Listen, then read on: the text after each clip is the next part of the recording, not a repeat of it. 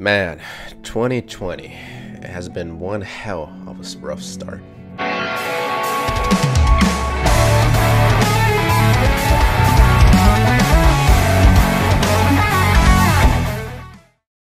How's it going, everybody? My name is Armando and welcome back to another video, guys. So guys, this is one of those videos where I kind of am trying to switch it up a bit on my channel.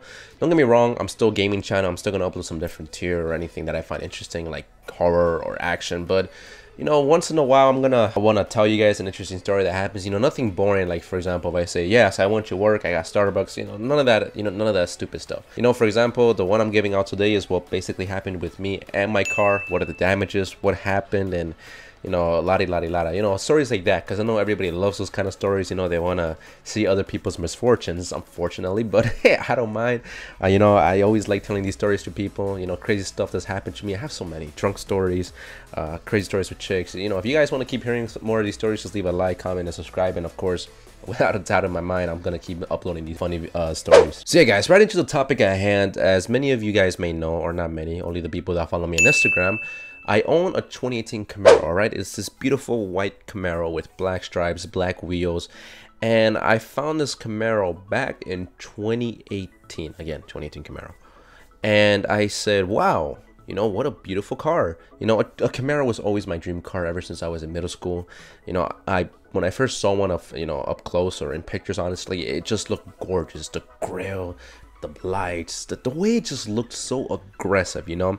Don't get me wrong, the Mustang was more or less still favorite amongst, you know, my age group, but you know, something about the Camaro just caught my eye. You know, it just looked beautiful.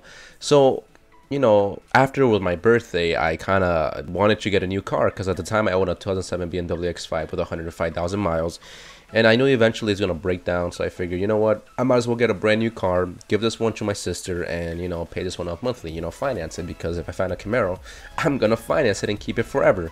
So of course, I find one about 40 minutes from my house, 50 minutes. It's about 20 miles away, and it was a 2018 Camaro RS.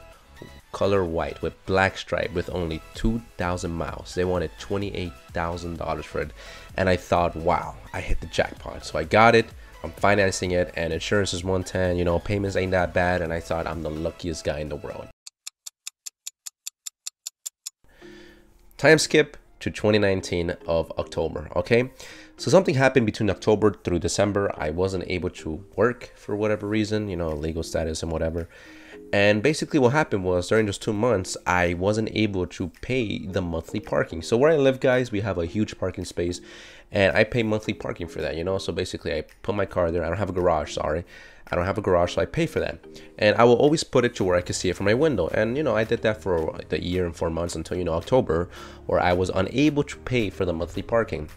So then one day, you know, I park it where, you know, you don't have to put any coin in the meter, you know, none of those stuff. And I kind of had a bad feeling about it because not too long ago there was a neighbor that had a, you know, pretty cool car as well. I think it was a Mazda WRX or whatever, or a Subaru, and he had it there for 2 to 3 days. And one day, me and my mom go outside to go get some grocery stores, and we see this guy's car with 2 pop tires just chilling there. And I was like, my God, why did they do that to him? You know, my neighbors around me are scumbags. They're pieces of shit. I hate them all. They can go suck. All right, screw monetization at this point. I just kind of let that out because I really hate my neighbors. Back to the story at hand. During around October through December, I was unable to pay for the monthly fee, and I parked it where the guy had not the same parking spot, but around that area. And I figured, you know what, I'm gonna leave there for a week or 4 days, and I knew that was a bad idea. I had this gut feeling. And then one day I went outside to move my car because the sweeper is coming every Friday around 1 to 3. You have to move it because, you know, if not, you're gonna get an $80 ticket. I didn't want that. So I go outside, I'm gonna move it, and I go to the driver's side, and I see, you know, I'm gonna put a video here.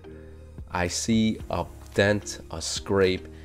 The front of the fender, you know, got kind of caved in. The driver's side door, again, had a dent in it. It was pretty bad, not too bad, but it was bad. I knew it was gonna be an expensive fix, and I said, I knew it. I knew this was gonna happen, and I just accepted it. I said, you know what? I'm broke as hell. I think I had like 20 bucks to my name at that point. And I said, when I go back to work, I'm just gonna work hard just to fix the car. And I was also on debt, credit cards, and it was just a horrible biz. So I said, whatever, you know, I'll pay for this eventually. And I was really pissed off. All right, I got over it now. I fixed my car. We're gonna get to that soon. And yeah, it just sucks. My neighbors suck. They suck. They can go to hell and rot, and for all I care. So like I said, I finally paid off my debt. I paid off my credit cards, my debit cards, my bills, everything. I was chilling. I was about to save up $1,000 this month just from working. And then, you know, again, time skip again to Saturday. I'm a little late to work. I have to be at work at 12, and my job is about 28 minutes without traffic, 26 minutes.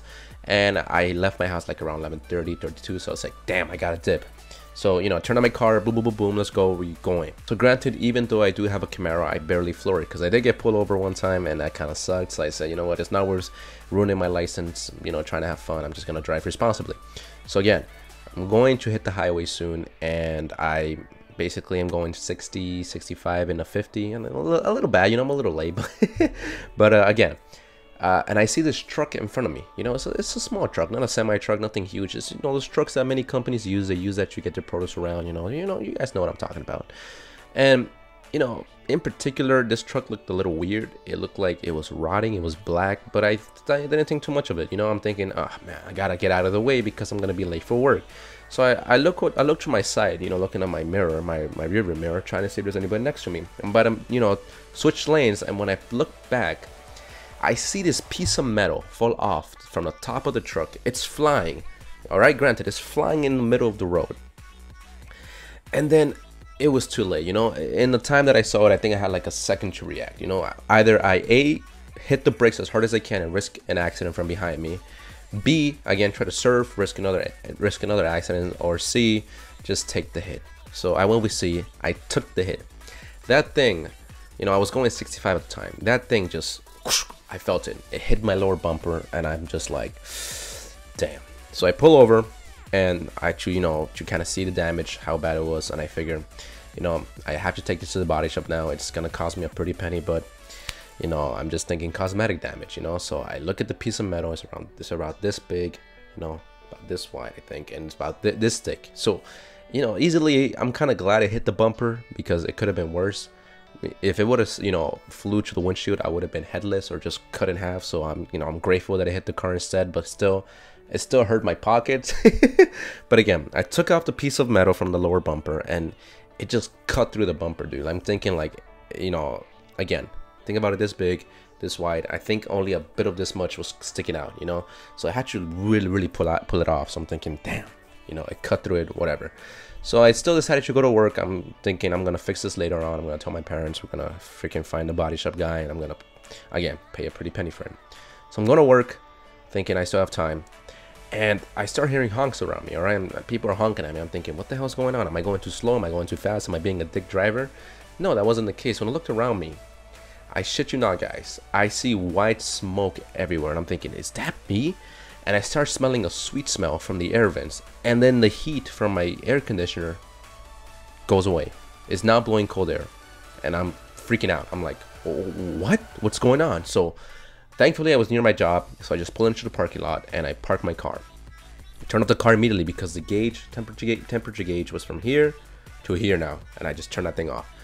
So I get out, I'm looking at the damage, and I look further inside the, you know, where the piece of metal has cut in, and I see the radiator has been dented in. It cut through the radiator, and I'm guessing it's, you know, since the heat wasn't working, it destroyed the condenser, the air condenser as well. And now I'm here stuck at my job, and I can't do anything. So I either had, again, two choices: either go to work or fix my car. Obviously, I fixed my car, and I called the Chevrolet dealer. You know, I had something called OnStar. I pressed SOS. I pressed SOS, and the tow basically came up, took me to the Chevrolet dealer, thankfully for free, and I had them inspect the car. Unfortunately, though, the worker in front told me they were unable to tell me until Monday because that's when their workers are there, I guess, or mechanics. So I had to wait, you know, nervously for 2 days. I was bummed out. I still had to go to work. So come Monday, I called them around 9 a.m. thinking, oh man, you know, I knew it was going to cost me a pretty penny again.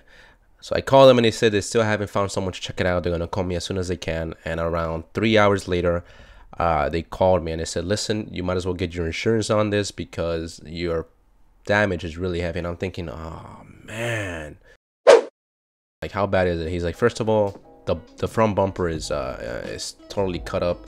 The black grill, you know, so basically the bumper is one piece, and then on the lower bumper there's this black grill just to give it a bit more you know, a bit more aggressiveness. And he said that's shot, the radiator is destroyed, the condenser doesn't work anymore. He's like, yeah, this is really expensive. It's gonna cost you in just parts alone $2,000. We're not even counting labor at this point. $2,000 for just parts. And I was just like, damn, like this is bad. But obviously, if you own a car, you never bring it back to your dealership, because dealerships do just that. They kind of take advantage of every consumer they can get. You know, it's a business. You know, they'll charge whatever they want for their parts, and they'll charge whatever they want for the labor. You know, at the end of the day, dealerships don't make money from the car sales. They make it from the mechanics, from the repairers. So I understood that. So I said, listen, just leave the car there. I'm going to call my insurance, blah, blah, blah, blah. But the thing with me, guys, is that I hate calling the insurance. I know it's a stupid thing to do. You should always call your insurance in these predicaments. But the reason why I don't call my insurance is because I'm paying $110 a month for like full coverage, and I didn't want to mess with that. And if I would have reported that, I'm 22. If I would have reported that under my insurance, they'll probably look at me like, oh, he had his accidents, it's a Camaro. You know, my insurance might go from 110 to 450, 500. So I said, no, I'm not risking that. Thankfully, I had some money saved up. So my dad knows. So luckily, my dad knows a buddy of his that he has known throughout his whole life, 10, 12 years, I'm thinking. And he calls him, and then the guy's name is Freddie. Pretty awesome guy, you know. I know him as well since I was young. My dad always took his Suburbans. You know, he's a limousine driver. So anything that went wrong with his cars, he took to him, and he always gave him a great deal, and he did fantastic, you know, work on it. Finally, the tow truck gets to Freddie, you know, the dealership in, you know, the body shop. Freddie looks at it, and he starts examining it. He says, yeah, this is going to be very expensive. You know, I'm going to give you more or less a decent deal that I can, but it's going to cost a pretty penny. I knew that. So he says, all in all, he's looking at the front bumper is $650, the lower grille is $370, the radiator is $260, the air condenser is $190. So you can tell it's getting really pricey. On top of the paint, because you know, when you buy a front bumper or anything for that matter, it doesn't come white. They have to paint it. So I have to pay for the paint, the labor, and he gave me an estimate of $2,500. But you know, there's at least a light at the end of the tunnel. My dad mentioned the little dings on the door and the front fender, and he, you know, again, really awesome guy. My dad has known him for 12 years, and he says, you know what, man, I feel bad for your son, and you've been my client for so long. I'll charge you only $100 to fix these damages. $100 per each. So $100 for the door, $100 for the front fender. So as you can tell, I was ecstatic, because usually when you go get those damages, you know, repaired, they're like $600, dude. They gotta take out the damage, they gotta sand it, they gotta repaint it, they gotta do all that stuff. So the fact that he told me $100 each, that's where the $2,500 came from. So all in all, it was a very, very expensive repair. Again, do I need a car like this? No. Did what happened to me sucked? Of course. You know, the chances of a piece of metal coming off a car or truck, and the chance of it hitting you, it's like 1 in a million. It was just meant for me, you know. I feel like sometimes things are just meant for you to put you in a place where, you know, you just have to push through. But you know, thankfully though, Freddie did it. He did it like in 2-3 days. He got it done, blah blah blah blah, and the car came out you know, fantastic, as you can tell from this video here. It looks like nothing has ever happened to it. That damage from the lower bumper, the grill, everything was just gone.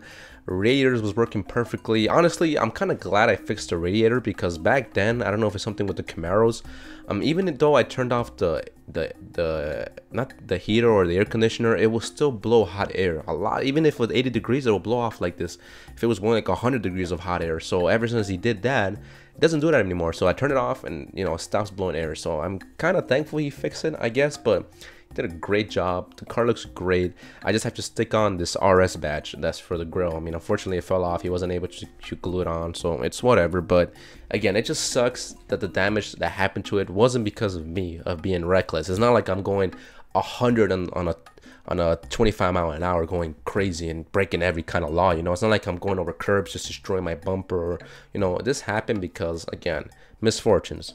Neighbor hits my side door and my front fender, and the truck out of nowhere just piece of metal strikes the lower bumper and just destroys the living hell out of my car. So did I get lucky with this one? Honestly, I want to say yes, because again, I probably would have, I probably could have panicked, hit the brakes, hit someone else around me, or that piece of metal could have hit the front of the top bumper, causing even more damage, probably hitting the lights or the lower daylight running lights. Overall, $2,500 for this type of damage, I can consider myself pretty lucky. Again, I'm glad I know people that my dad knows. For example, this body shop guy, he does amazing work, and honestly, if it wasn't for him, I probably would have been paying like $4,000 just for this damage, because again, the Chevrolet dealer did say you're looking at, in just parts, $2,000. We're not even including labor. So yeah, F them dealerships. If I'm gonna go to a dealership, it's just for an oil change. They gave for 60 bucks, 50 bucks, they changed my oil, they rotated my tires, and blah blah blah blah. But yeah, guys, what did I learn from all this mess? Be careful on the road. You can have a nice, beautiful Audi R8, Lamborghini, your dream car basically, and a guy texting or driving, or like this happened, this truck can just destroy your car in a second. That car that you worked so hard for can be gone, can be taken from you in the span of one day, or not even one day, in the span of 1 second. So keep your eyes on the road. Make sure the people you're driving around are safe drivers. There's some occasions where I see some people behind me that are driving so fast. They might be going to work, they might be angry, or they might be drunk. So I always kind of switch lanes, let them go through, because honestly, I don't want to be in that situation where this guy hits me or just makes me, lose control of my car. So yeah, guys, that's the story of the worst thing that has happened to me so far in 2020. As of now, I'm broke. If you see a lot of ads, it's kind of, I'm trying to make at least a little penny from, a bit of penny from YouTube AdSense. It doesn't pay much, trust me, it really doesn't. But yeah, guys, if you guys enjoyed the video and you guys want to hear any other stories, like my drunk stories, or crazy stories I've had with chicks, or just anything crazy, for example, just leave a like, comment, and subscribe, and I'll see you guys in the next one. It's Armando signing off. I'll see you guys in the next one.